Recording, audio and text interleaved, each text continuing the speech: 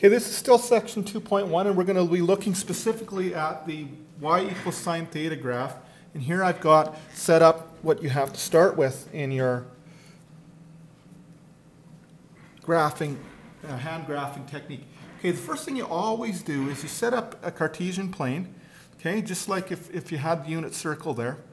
And then what you do is you put 4 slashes to the right and 4 slashes to the left, because we want to have a negative period, 1 revolution, a negative revolution, and a positive revolution of that unit circle as it goes around the circle.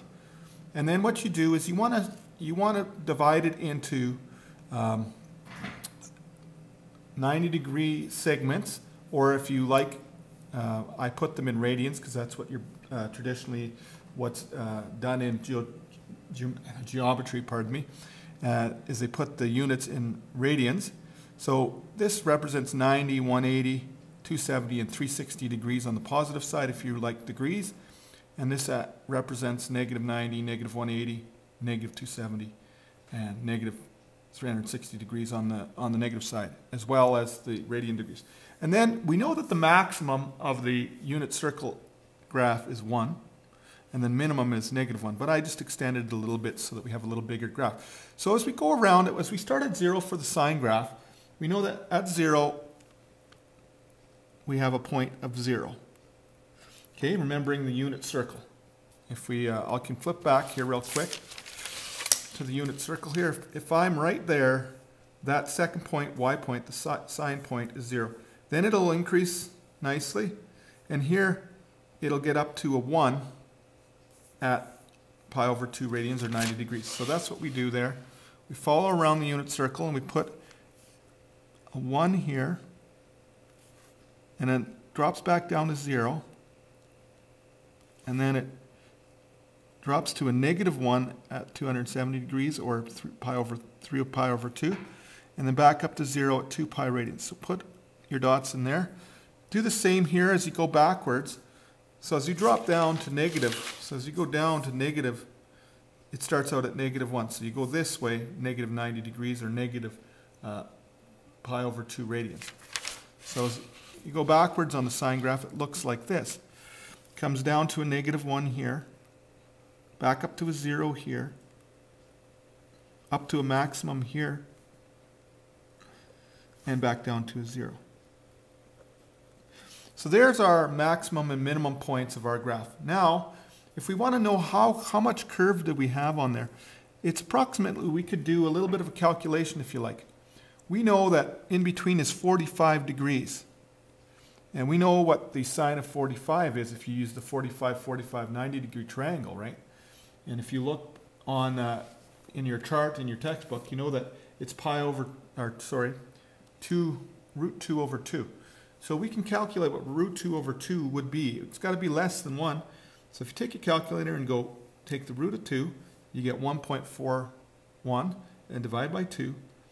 It gives you a value of about 0.707. So it's about up to here.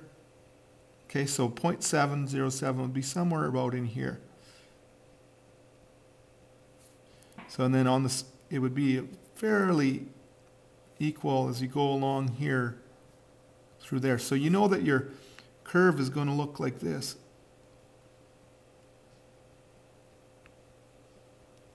Okay, and then you'd have the same kind of shape up here.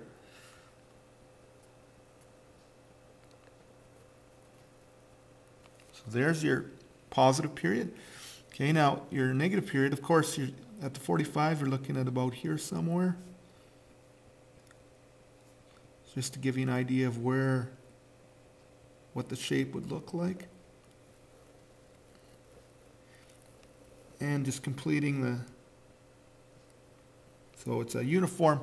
So there is one negative revolution and one positive revolution of the sine graph. So that's what the sine graph, y equals sine theta graph, looks like. Now what we do here is I'm going to take my calculator out and show you on the calculator, the graphing calculator, how to set it up and get the graph on your graph calculator. So first of all, the first thing you have to do is make sure that your graphing calculator here, let's make sure that's in the view here. Maybe I'll zoom in just a little bit.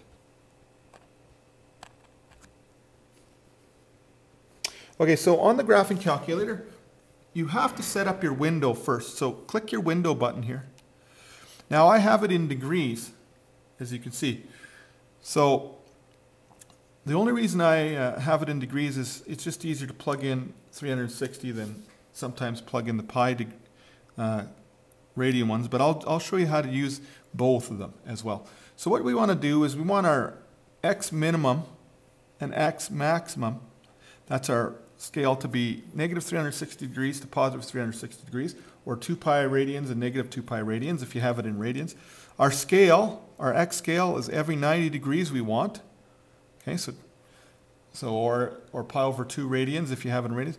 Now our minimum and our maximum, we want our y minimum to be negative 1. So put in negative 1. Instead, I have negative 10 in there right now, so I'm going to put in negative 1. Our y maximum, we want just to be 1, so clear that and put in a 1. And then our x and y scale, just 1 is fine, because that's how it chops it up.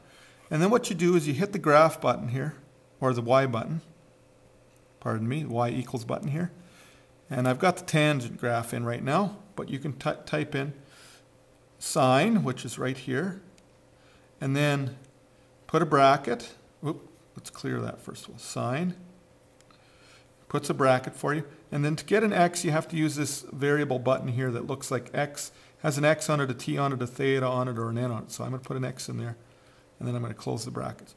And then you hit the graph button here. And there you can see our sine graph. I think the axis isn't showing up on this calculator for some reason. It's not putting it in there. Let me just check my window one more time.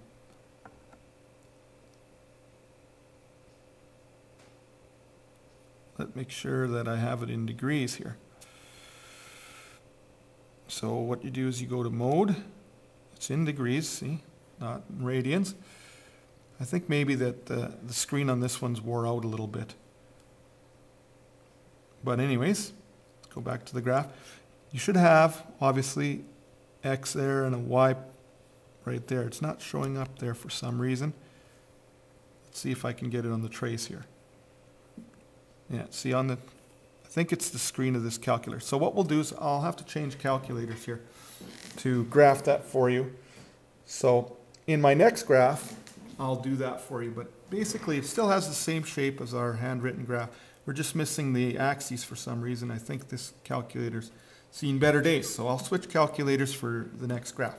In our next tutorial, I'm going to draw the coast graph.